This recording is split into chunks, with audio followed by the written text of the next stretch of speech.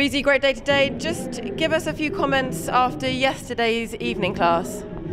Yesterday was, I thought my horse was fantastic. I got a little bit, you can say, unlucky at the last, but I think I didn't ride it very well either. So I knew my horse was on form and that he could go well tonight. So but it was a hard course. It was difficult for all of us, and I was really proud of him today.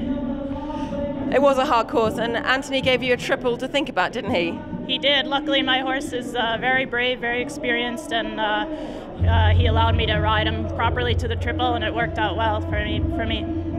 And lovely Simon, he's jumped you off a few places. How are you feeling about Sunday now? I think good. We have to see how he comes out of this. Knock on wood, he's generally always the same, but yeah, he's usually good at championships like this, and because he still has energy by the end. So. Beezie, congratulations and thank you very much. Thank you.